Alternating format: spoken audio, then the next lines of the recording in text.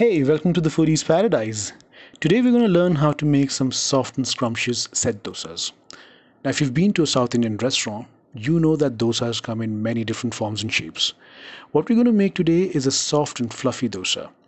Now, it's called a set dosa because it is served as a set of three. No brainer, right? Okay, enough talks. Watch this cool intro and then we'll get down to business. See you on the other side.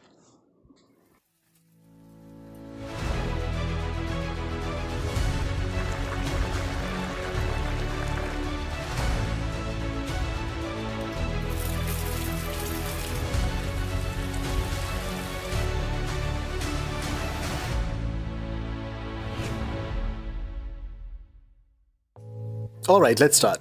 So the first thing you need to do to make awesome dosas is make the batter. You need 3 cups of uncooked rice, 1 cup of cooked rice, 1 cup of white lentils, which is nothing but urad dal,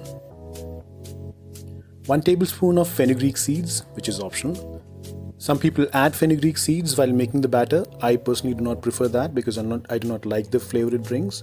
But if you want, you can totally do that. It's optional. Soak the uncooked rice, white lentils and the fenugreek seeds for about 6 to 7 hours. Now that our ingredients have been soaking for about 7 hours, it's time to transfer them into the mixer.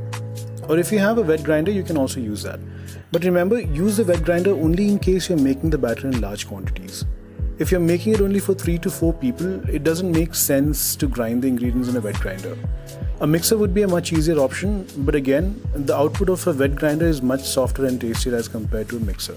In the end, the choice is yours.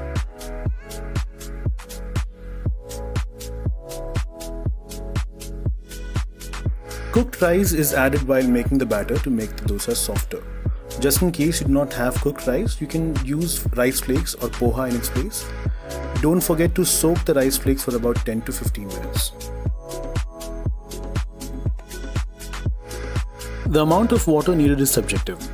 You add water while grinding if you feel that the blades are not rotating as fast as they should.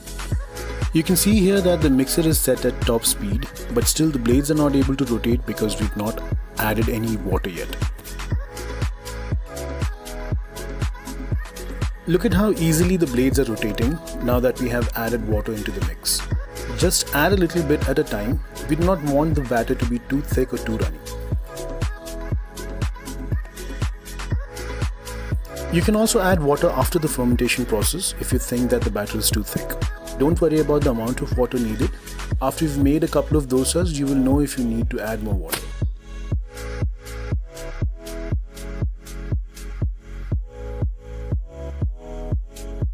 Here I'm trying to give you an idea of the consistency of the batter. Like I said earlier, the batter should not be too thick or too runny. Now that the batter is ready, it needs to ferment before it can be used to make dosas. For that, you need to transfer the batter from the grinder to a container which can hold twice the amount of batter we've prepared. This is because as the batter ferments, it rises and may spill over if the container is not large enough.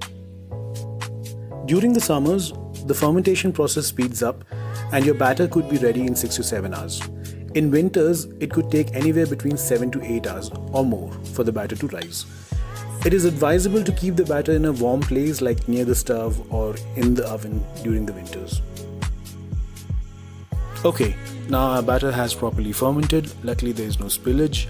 Look at how it's bubbling up. This indicates that our dosas are going to be super soft and spongy.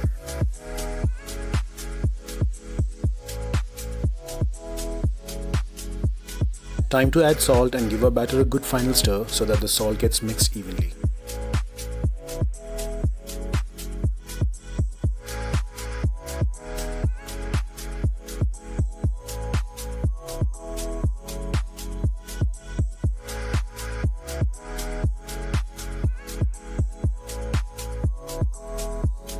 Now we're ready to make some super soft, delicious dosas. You can use a cast iron tawa or a non-stick tawa, both are equally good. Heat the tawa on a medium to high flame. Once the tawa is hot enough, grease it with a few drops of oil of your choice. Or you can also grease it with ghee. I'm not doing that because I'm using a non-stick tawa. Pour a ladle full of batter at the center of the dosa tawa and gently spread it in a circular motion.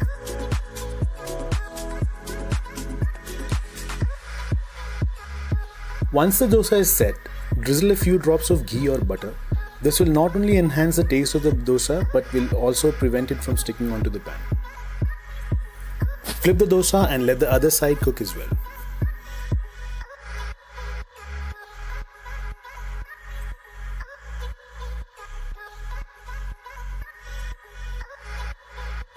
Repeat the process to make more dosas.